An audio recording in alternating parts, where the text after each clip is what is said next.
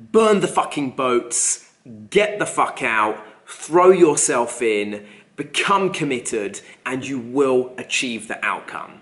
If you're pissing about doing a sideline project in part-time, after hours, at the weekends, and you're secretly hoping that this is going to become your own business, then I'm here to tell you that you need to step up, take action.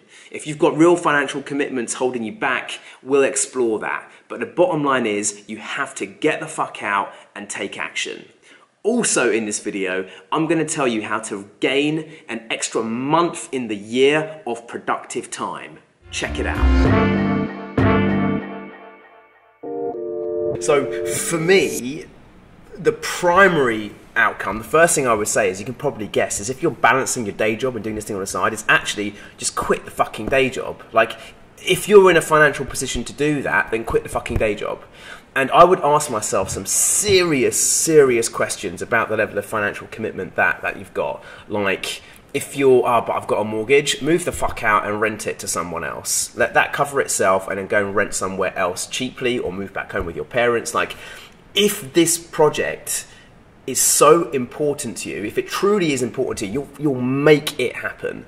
And so you don't need to, say, oh, I've got a mortgage commitment, or I need to feed the family. Sure, you do need to feed your family. I'm not saying make them starve, but find another way, right? Move back home with family if that's the way to do it. Or, I don't know, use your savings, plan your savings and say, right, I've got enough savings to cover my lifestyle for 6 months worth of runway, and I don't need to work. If you really can't get into that position, then fine, see if you can go part-time. Can you do a contracting gig? And I know in the industry of DMs, actually, it's relatively easier than other industries to actually win contracts.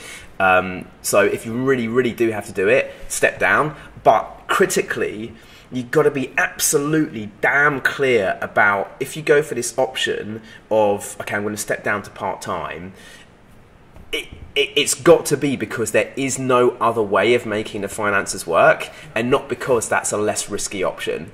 Because for me, entrepreneurship, diving in, pursuing your dream, it's a binary thing. You're either all in or you don't fucking bother.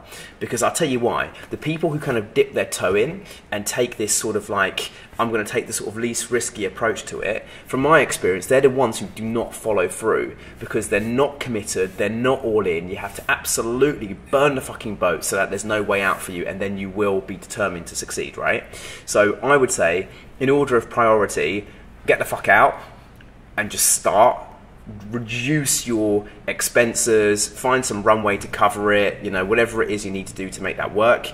If you really can't make it work, then drop down to part-time or get some contracting gigs. And if you really can't make that work for whatever reason, then fine, you're going to be stuck in this situation of being in a world where you're having to do the day job and manage this on the side.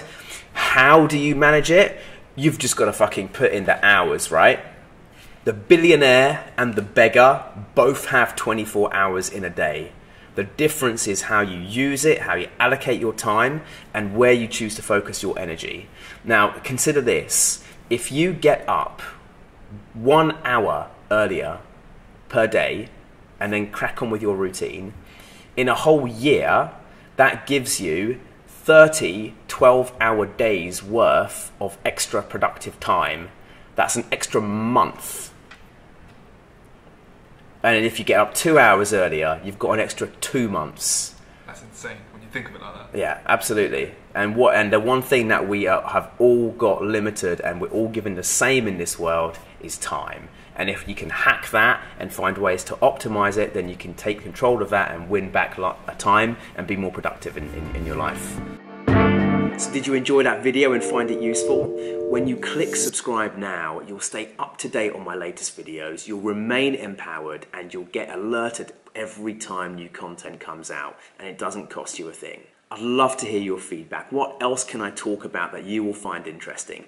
Ask me your questions below and I'll shoot some videos to answer them for you. In the meantime, keep smashing it, keep pushing it, and I'll see you on the next video.